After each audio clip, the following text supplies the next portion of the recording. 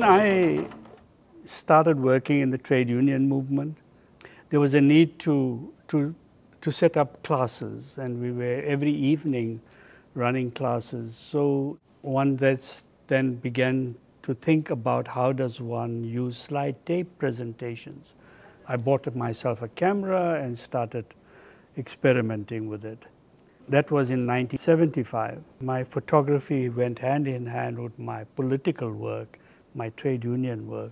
So I was all the time involved in political organizations at local levels. And that led to me carrying my camera, photographing what was happening around me. And then those photographs were being used in local publications for the political movement. I was very lucky. That's how I started photography. My interest as a political activist and was to document what was happening. So it became natural that I would photograph events, unlike photojournalists who would come in, photograph a sort of iconic moment and move away and then have it published in the newspaper. I saw myself working differently. I saw myself as not just taking pictures of events, but also using it as a way of creating a story, creating a set of documents. You must remember that as South African, black South Africans, we were represented differently by the mainstream media. Mainstream media never covered us or life in the black community. And if they did, they covered it in a very negative way. I was, from a very young age, from the time I was in high school, I was a political activist, a student activist, at a time where any form of political expression was suppressed by the state. So you either got banned, you got arrested, or you were thrown into jail. Political organizations, I was also active in the women's movement, if you want to believe that. Women becomes always the mother or the women in my work are very central. We were equal partners. Each one of these photographs have a lot of meaning for me. You have a photograph of Victoria Mkenge.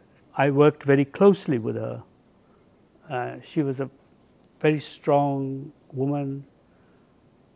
Her husband was also a comrade of mine who was assassinated, and she herself got assassinated. So these photographs now have a new meaning for me and for historically now. It's a picture of the funeral. That's a story for me.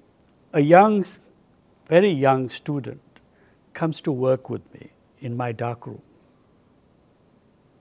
And we become very close friends. A year later, him and another comrade comes into the country, and then they are attacked by the police. There's a battle in which he is killed. So for me, that photograph represents so much. In South Africa, we lived under a very, very repressive state. And a repressive state uses every avenue to suppress news and the taking of news, photographs. And so photography was also, and photographers become a target, especially in my case, who have a political background. When the police act, they come for you first. We were also very cautious that the struggle is not made up of one leader. The struggle is made up of the masses. They are as important as, in fact, you are only a leader because of them. Some people today look at it and say, but you were very critical of the leaders of this. I would say yes. We should always be critical and not become too dependent on them. No matter who wins the new ANC elections, we can't stop. We need to democratize the political organizations. We need to make leadership accountable. We need to train and make young people understand that democracy is a very fragile thing, and that you have to continuously assert yourself to strengthen democracy. Otherwise, you lose control.